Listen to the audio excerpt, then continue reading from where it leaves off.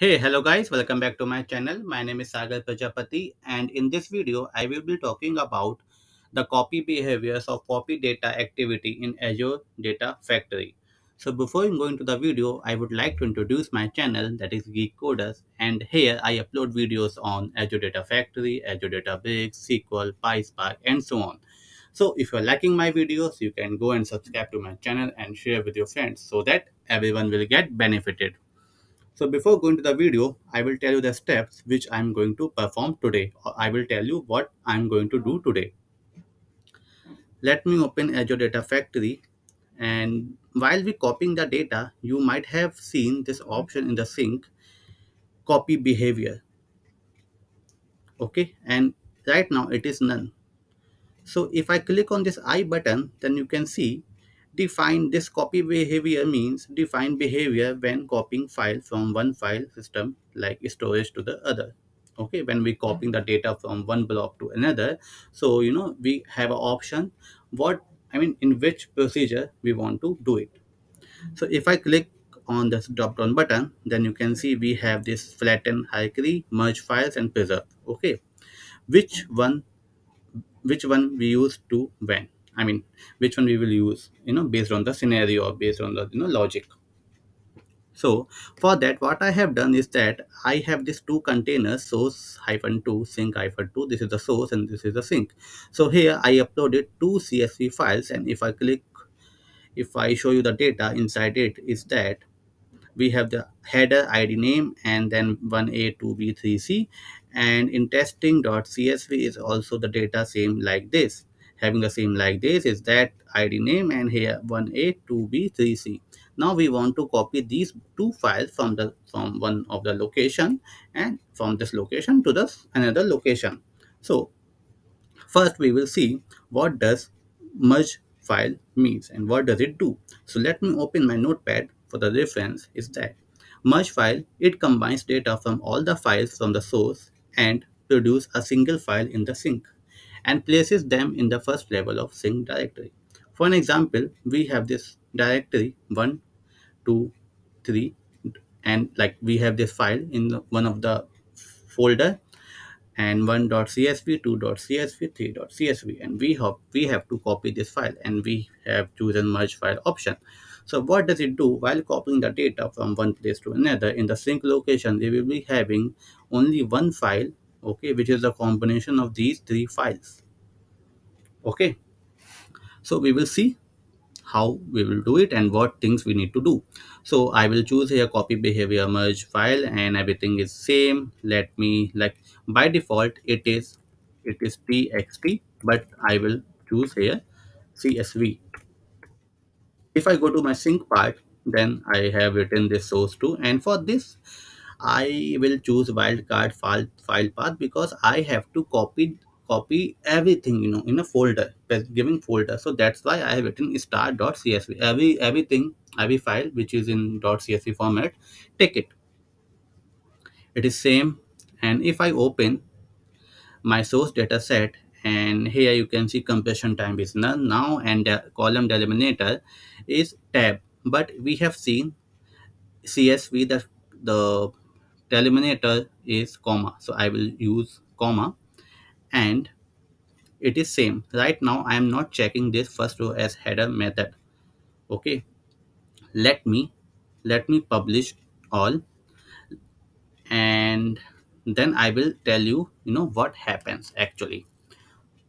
So it will take some time, 1 to 5 seconds. It is done, I hope so. Yeah, done. And let me do a debug now. So if I open my sync part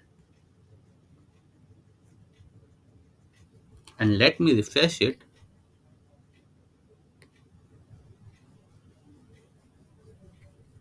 right now time is 21:26. So this is the blob which is loaded here, and if I click on the edit button, you can see we have two headers, id name, which is wrong, right?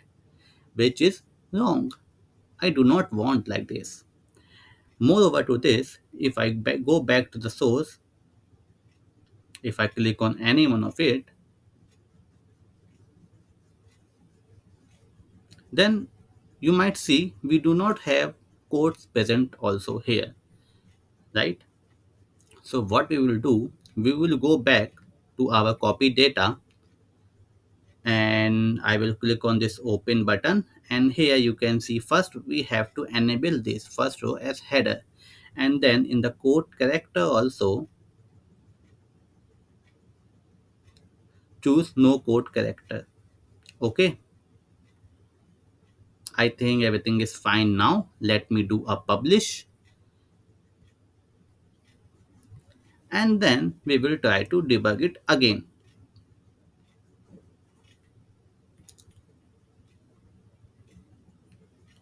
So if I do it, let it is taking like it will take like 2 to 3 seconds.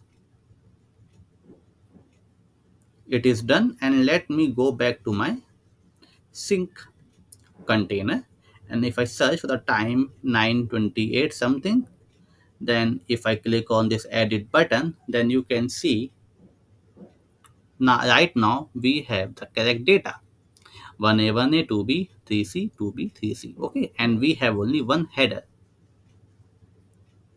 Let me cancel it, and let me choose another copy behavior. Before going to that, I will tell you the definition of flattened hierarchy.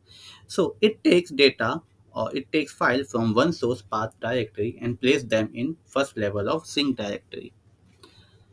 Okay, so simple funda is that if I choose here flatten, we do not want to do anything, just choose flatten, and if I do publish all, then it will load two files. And before going to that, what will I do is that I will remove everything from here to make you understand, because right now we have multiple blobs present here, so we will not understand. So let me remove these two also. Let me remove it.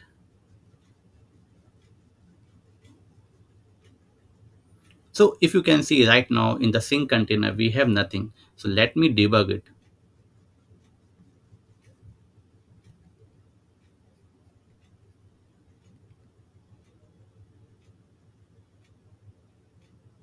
Now we have two files, and each blob or file have only respective data which is present in the source side. Okay, let me choose another method, that is preserve. So with the name preserve, you can think of it that preserve means, taking that name, keeping that name also, taking the same thing, keeping the same thing. So it takes file from source path directory and place them in a similar path in the sync directory. If doesn't path exist, then it creates it. You can see same file name as in source side. So if I go back to my source container, and if I show you the file name of my the blob name, or you can see the file name is testing underscore 3.csv and testing.csv, so it will preserve the same file name while loading the data. Let me do that.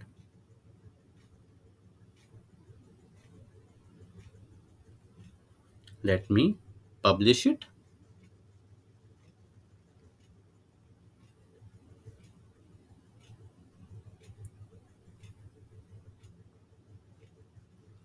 and then we will debug it. So in the sync part, you can see we have nothing with the name testing underscore 3 and testing.csv. I hope so the file name is that. So if it is done, then if I refresh it, you can see we have two files present, two blob present here with the same name. If I click on this, then you can see the same data which is present here. Okay, so that's it. So I have covered this copy behavior option right now, and moving forward we will be seeing how can we compress the data, you know while copying it. So you can see we have a compression type option over here. Then we will see it how does it work, and how to do that. Then we have many things present like here.